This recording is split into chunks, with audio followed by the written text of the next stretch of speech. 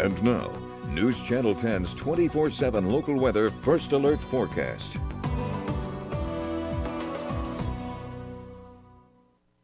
Well, happy Sunday to everybody out there. Today's going to be a pretty similar day to what we saw yesterday. It's going to be pretty dry during the daytime hours. Now, I can't rule out a weak storm here and there, a stray sprinkle at that, but most of the storm activity should be limited toward the late evening into the early night hours and limited toward the western part of the area. Kind of like what we saw last night if you were watching the 10 o'clock show, a few scattered showers and weak storms over toward the New Mexico counties, up toward Cimarron County as well in the Oklahoma Panhandle. Probably the same case for today, but not really as hot, only topping out right around 81 or 82 degrees for a high, but it is still going to be breezy. Sustained winds at about 15 to 25 miles per hour during the daytime. Winds will calm tonight, and then they're going to pick right back up going into tomorrow. Now, tomorrow the main difference will be a lot higher of a storm chance for more of the area. Line of storms looks to push through tomorrow evening into early tomorrow night, high of right around 80 degrees, and like I said, winds still at about 15 to 25 miles per hour. So, in more detail, this is what we can expect for today. Like I said, stray sprinkle here and there, mix of sun and clouds. Then you start to see those storms enter the New Mexico counties over toward the west end, really staying confined over toward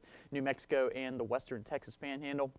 Then as we're waking up tomorrow, maybe a little bit of some overcast conditions. Now, I do want to mention, specifically talking about the severe chance for tomorrow. This is really important. You see here that this specific model run showing a bit of some overcast conditions. That would be very vital in hindering the severe chances for tomorrow. If there's not as much sun poking through the clouds, then the air is not going to be quite as unstable, and that's going to lower those severe chances for tomorrow night. But if we see a little bit more in the way of some sunshine, that'll give us some more daytime heating, and it's going to give us some quote-unquote more juice for the atmosphere. The technical term for it that we call it in the weather world is CAPE. It's basically just a measure of energy.